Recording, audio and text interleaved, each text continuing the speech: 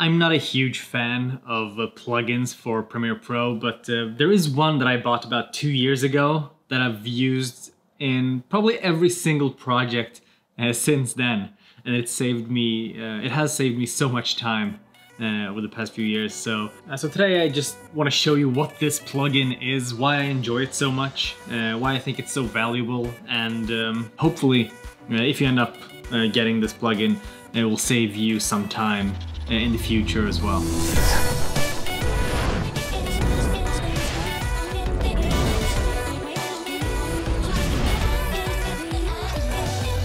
I used to be really against plugins when it came to Premiere Pro. Pretty sure it's because I used to have a colleague at the very first job I had in the video production business. And we were both editors and videographers for this little production company. And this colleague was a huge fan of plugins for both Premiere Pro and After Effects. So he would get all these plugins installed on his computer and use them in pretty much every single project he was working on. And that's fine. But then there was always a time when he was gone on sick leave, or taking care of his kids, or on vacation, or had too many projects going on at the same time. And then I would have to come in, take over one of his projects and finish it up, or maybe change something that the client wanted done while he was working on something else. So I would open up the project on my computer, and every single time a warning window would pop up with the longest list of missing effects or missing plugins, and all these things that he had installed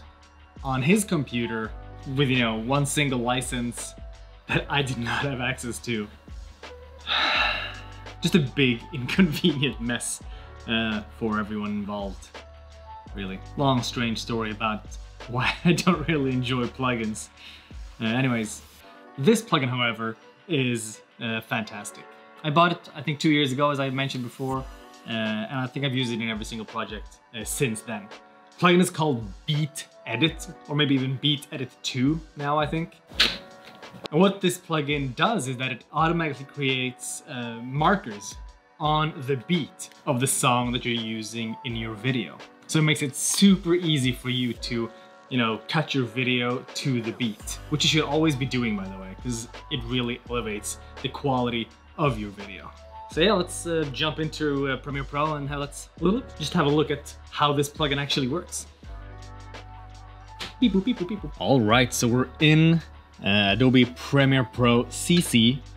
I have a song down here in my project window. It's actually the song that's in the background of this video from Artlist.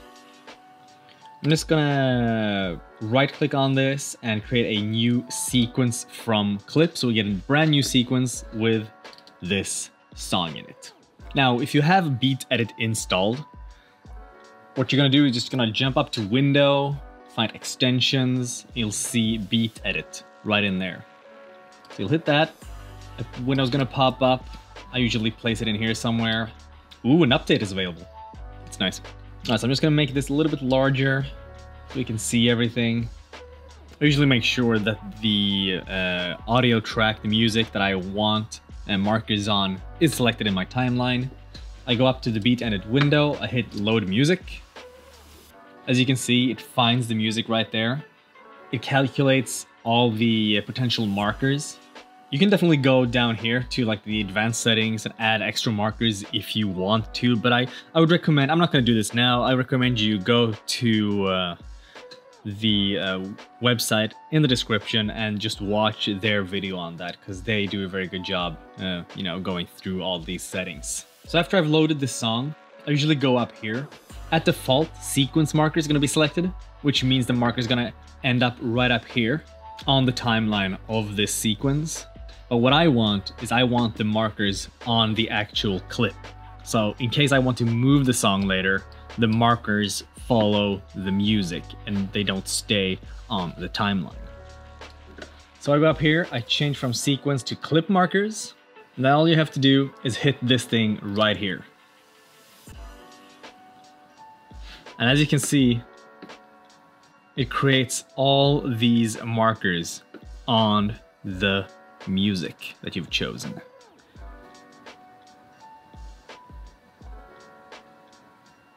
And it's as easy as that. Then just as an example, I can, zoom in here. You'll see all the markers. I'm just gonna go up here to some footage. I'm just gonna choose a clip.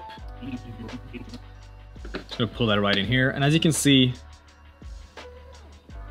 if you have the snap in timeline tool selected, your clip is automatically gonna snap to the marker of your choice.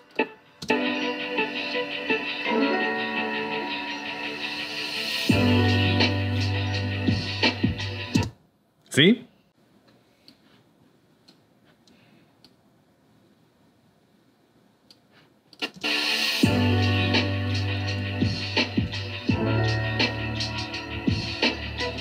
Now, before I bought Beat Edit a few years ago, I would actually create these markers manually. Because if you use M on your keyboard, you will create a marker on your timeline.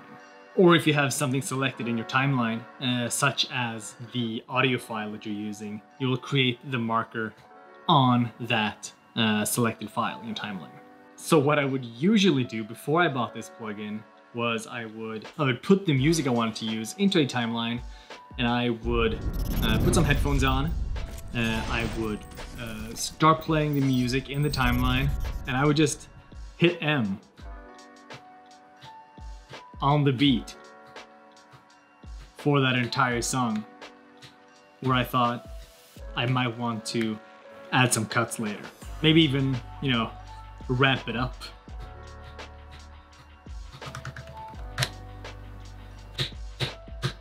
Where it suited the music, and where I thought I might want to use like a bunch of really fast cuts. And that also worked fine. It just takes longer. I also, noticed that if Premiere Pro lags, the marker is not going to end up where you think. You might have actually hit M right on the beat, but Premiere Pro didn't register it until, a few frames too late. So having a reliable plugin like Beat Edit, where you can actually add markers automatically to the beat and actually choose the speed as well, it makes a huge difference. Nope. See, this is stuff that can happen when you're just pushing buttons on the keyboard. That's it for this video. I'm gonna leave the link to wherever you can buy the Beat Edit 2 plugin for Premiere Pro and After Effects. It's not an affiliate link or anything. It's just, I really like this plugin, and I think a lot of you would get a lot of use out of it as well. So check their site out. There's also some good tutorials on their website. They go a little bit more in depth on how to use this plugin to its fullest. It is a time saver, to say the least. And with that, please take care of yourself, and I'll see you in the next video. Bye.